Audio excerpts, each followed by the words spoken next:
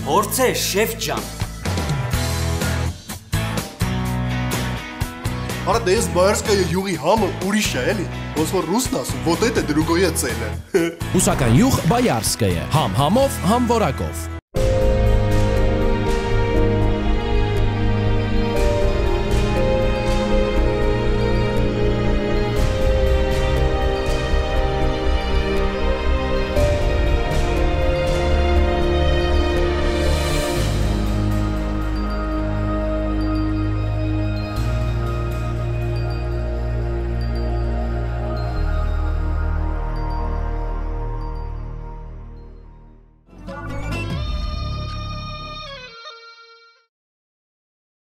Բարև ձեզ սիրելի հայրենակիցներ, եթերում Արարատյան խոհանոցն է Սեդրակ Մամուլյան խոհարարական ստուդիայից։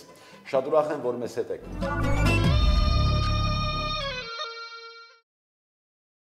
Բարեկամներ, մեր հովանավորներն են էլիտա ընկերությունը, որը ներկայացնում է Lotus, Հացթուղ եւ Boyarskoye ապրանքանիշերը եւ Մեգիրյան կարպետ ընկերությունը։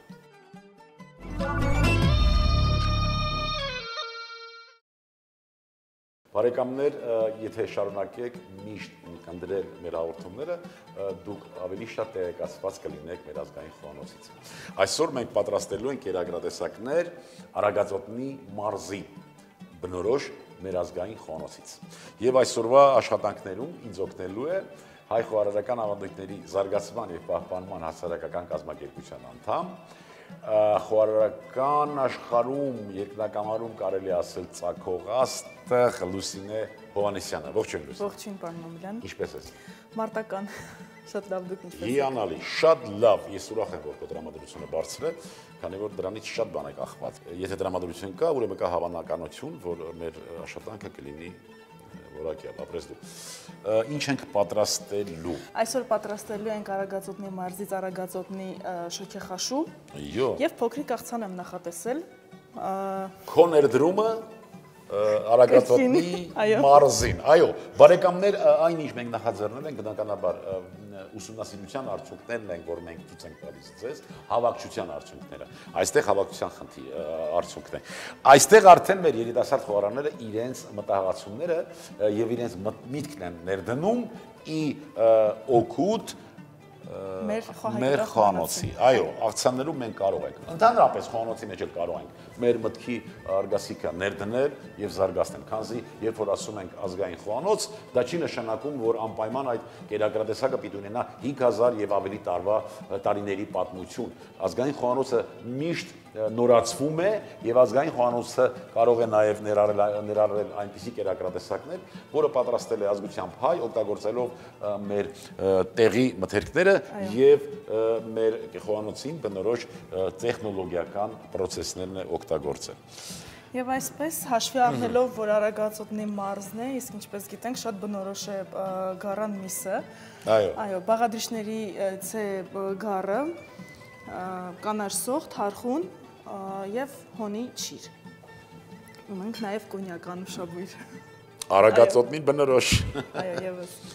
Հիանալի։ Եվ ինձ մոտ իմ աղցանի համար արդեն նախատեսել եմ կանաչ լոբի, գազար, սերկեֆիլ, Boyarskoye յուղը, մեր սիրելի հովանավորը։ Այո, եւ վարդի թերթիկներ ընկերներ։ Եվ լավ տրամադրություն։ Այո։ Գնացինք ուրեմն միսը։ Ես տապակ բերեմ եւ գառի համար եւ աղցանի։ Այո։ Հարկավոր է միսը ընտրել գառ, երբ որ ասում ենք գառ, այսինքն դա կաթի գառն է, որի քաշը շատ դեպքերում մեր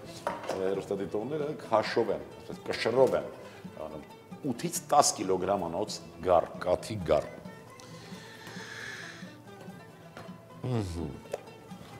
Այսպես մկանային հյուսվածքին ուղղահայաց կտրում ենք։ Իսկ ես աղցանի համար ավելացնում եմ տապակի մեջ մի փոքր յուղ։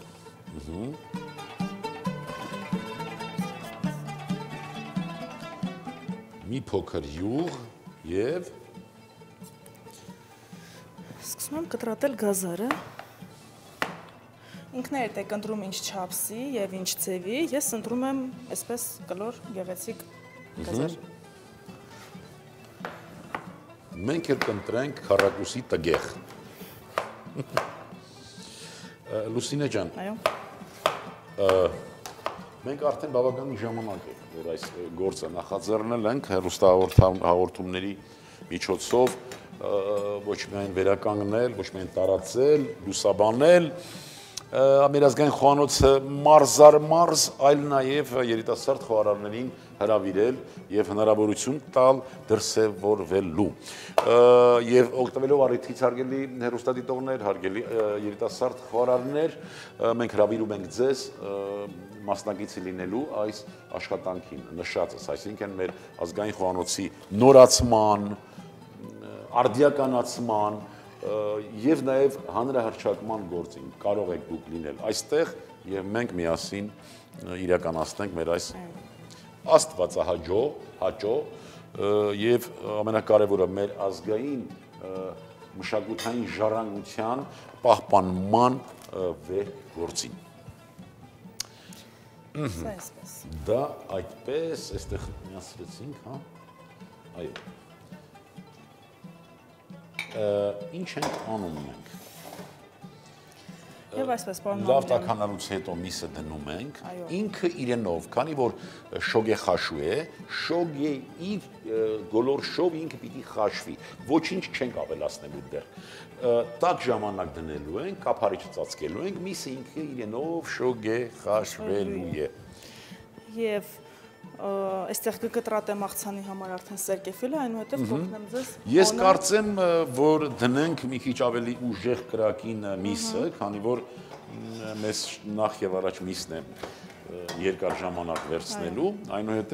կտապակենք նաեւ կանաչ լոբին եւ սերկեվիլը։ Սերկեվիլի մասին շատ եմ ուզում, որ մեր հեռուստադիտողները իմանան։ Սերկեվիլը հնում անվանվել է նաև հայկական արքայախնձոր, կոչվել է նաև հայկական արքայախնձոր։ Եվ երբ որ նայում ենք մեր էնդեմիկ մրգերի ցանկը, մրգատու ծառերի հետ միասին, Սերկեվիլը շատ ու շատ հին արմատներ ունի հայկական բարձրավանդակը, այսինքն մենք չգիտեմ ինչի միայն ծիրանն ենք համարում, բայց ուսումնասիրությունները ցույց են տալիս, որ Սերկեվիլը նույնպես հնուց եւ ընդհանրապես համարվում է Հայաստանի հայկական բնաշխարհի հայկական բարձրավանդակի էնդեմիկ բուսատեսակներից մեկը։ Տաքացավ, մի հատ փորձում ենք այսպես։ Ձայնը լսեց։ Կա։ Այո։ Տաքացավ, հիմա դնում ենք արդեն սրանք, այսպես ու ծածկելու ենք։ Հիմա մեր հեռուստադիտողներից ոմանք ասեն, բա որ կպչի, բա որ վառվի, չի կպչի, չի վառվի, այլ երիտասարդ 3-4 ամսական գառը եւ մկանան հյուսվածքն է նուրբ, փափուկ եւ ավելի շատ է խոնավությունը, ջրի պարունակությունը շատ է։ Այնպես որ ծածկում ենք, ինքը իրենով պիտի շոգեխաշվի։ Ինձ մոտ էլ տապակը համարյա թե պատրաստ է։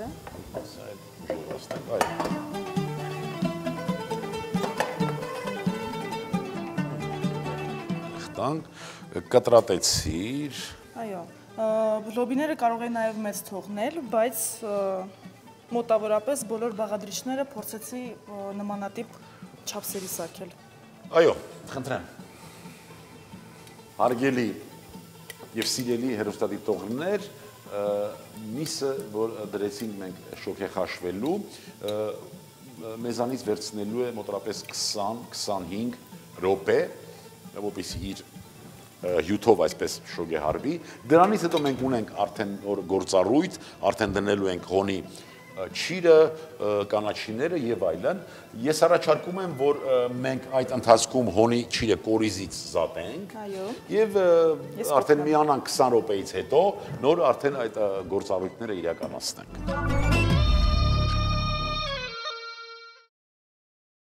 Կամներ մեր հովանավորներն են էլիտա ընկերությունը, որը ներկայացնում է Lotus, Հացթուղ եւ Բոյարսկոյե ապրանքանիշերը եւ Մեգիրյան կարպետ ընկերությունը։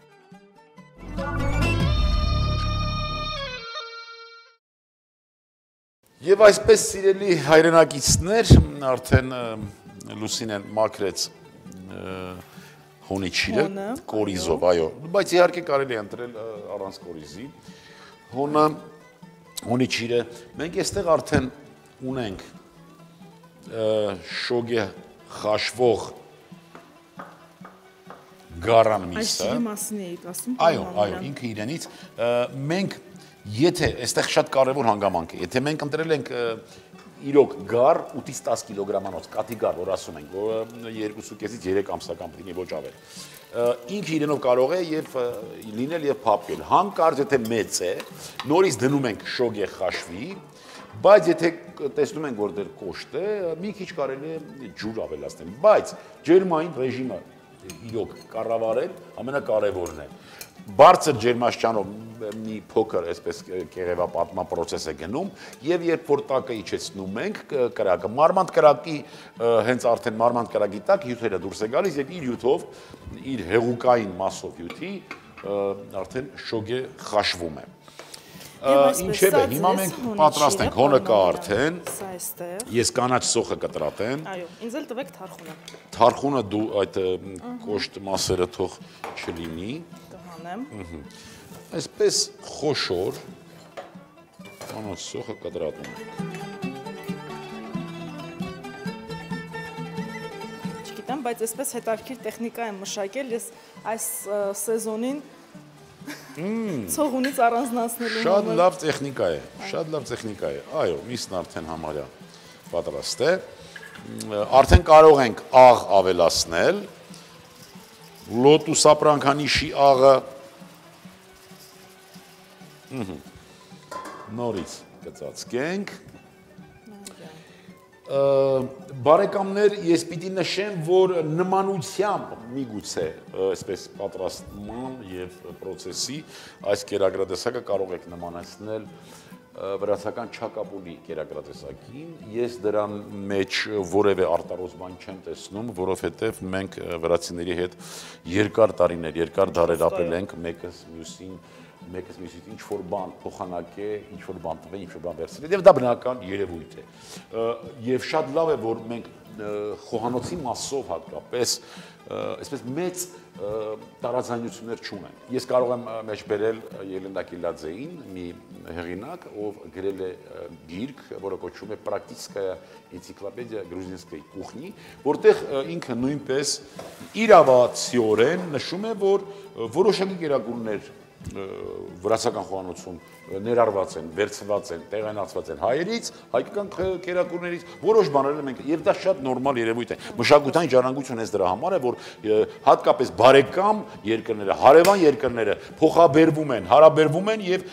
մեկը մյուսից ինչ որ մի բան վերցնում, ինչ որ մի բան տալիս է։ Ինչեւ է, արդեն տեսեք, ցամաքեց արդեն ջուրը։ Ցամաքեց, այստեղ արդեն ավելացնում ենք հոնը, հոնիչիրը, այսպես դնում ենք կանաչ սոխը, պիտի անպայման ծածկի ամբողջությամբ և խնդրեմ թարխունը,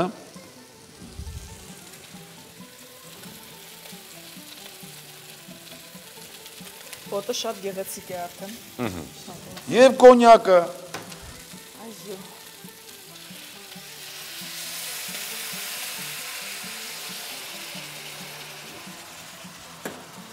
Իդեալական։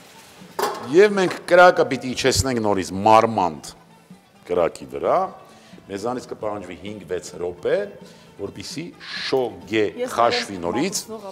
մատուցող ափսեները խնդրեմ, արդեն կարող ենք աշխատել մատուցման վրա։ Իսկ այդ ընթացքում, տեսեք, մենք արդեն գերակրատեսակը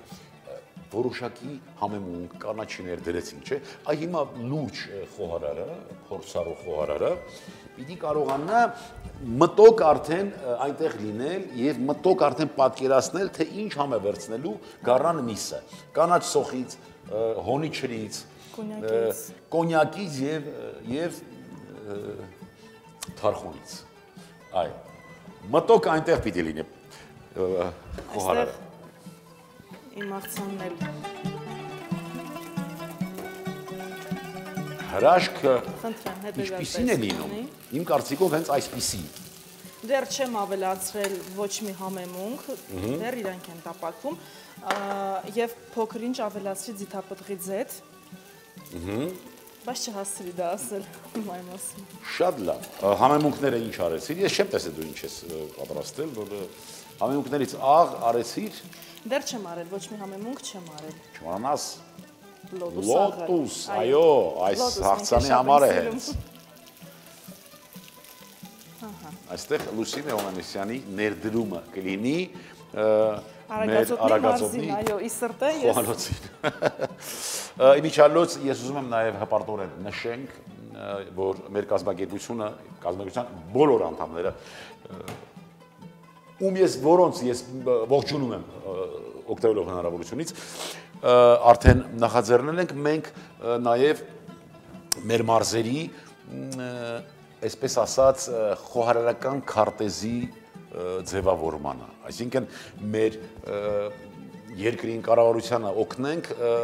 զբոսաշրջության այդ ինդուստրիային, որպեսզի մենք կարողանանք մեր զբոսաշրջության մեջ զբոսաշրջության պատասխանատուներին եւ ինդուստրիային, որի մասն ենք նաեւ մենք խոհարարներս, օգտակար լինենք, որ զբոսաշրջիկին կարող են զբոսաշրջիկին ուղղորդել եւ տեղում մեր մարզերում օգնենք, որ իրենց խոհանոցը տիրապետեն, որովհետեւ մի քիչ մոռացել ենք հիմա, մի քիչ զավեշտալի է հնչում, իրենց օգնենք իրենց խոհանոցը պատրաստելու։ Ցավոք սրտի բառը անհետ է դիտվում, բայց այդպես է։ Մոռացել ենք։ Ցավոք սրտի։ Ահա։ Այսպես։ Իմ աղցանը ստացվում է տաք։ Չեմ խուսափում, այո, այդ արտահայտությունից տաք աղցան, որովհետև շատ արդիական են այդ աղցանները, ինչ խոսք նաև շատ համեղ։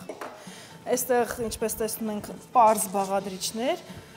ընկերներ ավելացնելու եմ վարդի թերթիկները, ես արդեն պատկերացնում եմ ինչ հետարքիր բույրային ունենալու։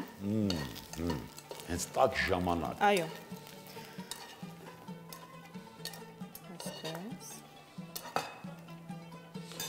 Եվ բազմիցս նշել ենք, Լուսինե ջան, որ աղցանը պիտի շատ պարզ լինի, հասկանալի լինի եւ ավելի շատ ունենա էքստրակտիվ նյութերի արկայություն, որպեսզի ներսի միկրոֆլորան լավ նախապատրաստի հիմնական սնունդը ընդունելու համար։ Եվ նաև մեզ գերի, ինչու ոչ, իր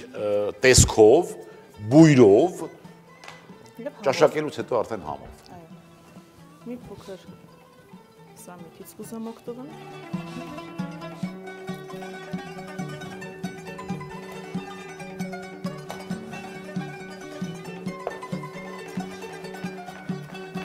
Շատ մանր չեմ կտրատում։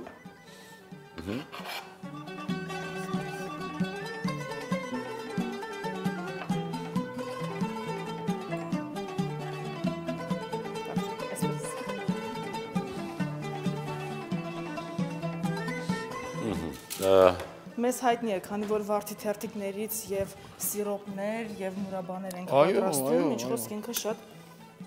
Այո, ինչու չօգտագործենք աղցանի մեջ։ Ինչ ունենք սեզոնային նաև։ Այո։ Դաշտի վարդ է, ինքս եմ կարել։ Ապրես դու, Լուսինե, ապրես դու։ Մեզ շատ են ասում, դուք ինչ լավն եք, բայց մենք չենք հավատում, ինչու չենք հավատում, չգիտեմ։ Բոլորը մեզ գովում են, բոլորը հայերիս, օտարազգիները, բայց մենք թերահավատ ենք։ Գույները տեսեք, ինչ գեղեցիկ է, պարոն Մամուլյան։ Այստեղ նույնպես բույրեր կան։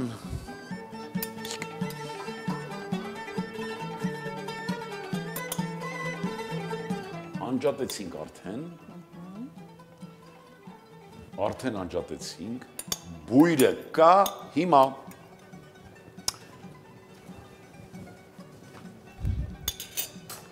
աղացը, որի մեջ կա հոտավետ պղպեղ, բացեցինք, Տեր Աստված, ինչ բուն է։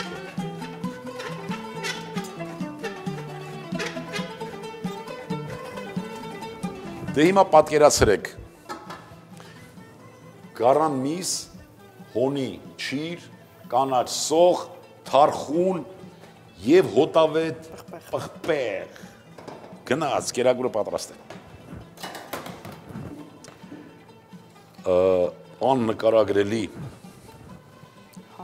Աննկարագրելի բույր է, բարեկամներ,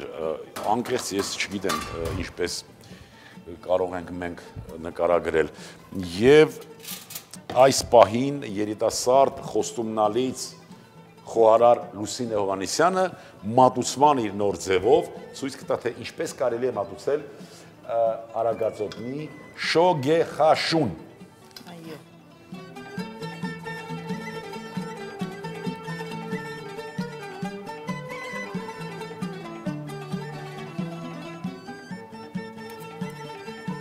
Բարեկամներ, մինչ Լուսինեն զբաղված է կոսմետիկայի այս իրագործով, ես նշեմ, որ նորից, եթե դուք փորձեք այս կերակուրը պատրաստել և կասկածեք կամ որ գառը այն իմ նշած 3 ամսական և 7-8-ից 10 կիլոգրամանոց գառը չէ կամ կատի գառը չէ, կարող եք միս առանձին խաշել, նոր այս վերջի պրոցեսը արդեն դնել, հոնի չիր, այնուհետև կանաչ սող, թարխուն և կոնյակ, այս պրոցեսը խաշելուց հետո անել։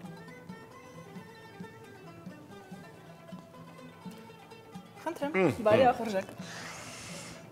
Շատ շնորհակալություն, ապրես դու, հարգելի սիրելի հայրենակիցներ, այսօրվա համար պատրաստել էինք այսքանը։ Ես ուզում եմ Լուսինեին հնարավորություն ընձեռենք իր խորհուրդներով ձեզ դիմի, խնդրեմ։ Ընկերներ, սնվեք հայերեն և առողջ եղեք։ Բարեկամներ, չգիտեմ հայերեն սնվել ինչպես է, ես շատ եմ սիրում բառը օգտագործողներին, բայց իմ կարծիքով շատ լավ կլինի, եթե մենք ասենք սնվեք ազգային կերակրատեսակներով։ Լսենք, անսանք մեր Լուսինեի հորդորին և շատ օգտագործենք ազգային կերակրատեսակներ և կունենանք մենք շատ առողջ օրգանիզմ և շատ պինդ առողջություն և դիմադրողականություն և որևէ արհավիրք, որևէ հիվանդություն մեզ համար սարսափելի չի լինի։ Բարեկամներ, կերակրատեսակը հարկավոր է տաքը մատուցել սեղանին 65-ից 70 աստիճան ջերմությամբ, լավ տրամադրությամբ և կարմիր անապակ հայկական անսահմանափակ գինով։ Շնորհակալություն, Լուսինե։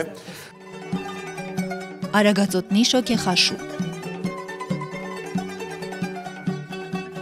Գարան միս 600 գրամ, թարխուն 120 գրամ, կանաչ սող 120 գրամ, հոնի չիր 30 գրամ, կոնյակ 50 միլիլիտր։ Աղցան վարդի թերթիկներով Կանաչ լոբի 120 գրամ, գազար 120 գրամ, զերկևիլ 80 գրամ, յուղ 30 գրամ, վարդի թերթիկ, սամիտ, աղ, սև պղպեղ։ Բարի ախորժակ։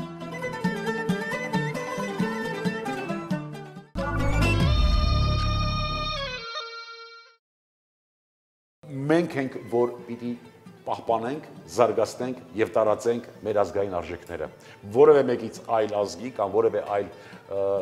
տեղից սպասել այս ամենը ուղղակի միամտություն է։ Բարեկամներ, ուզում եմ, որ լինենք առողջ ու երջանիկ, ազգ սիրենք ու հայրենիք։ Այսպիսի կերակրատեսակների համար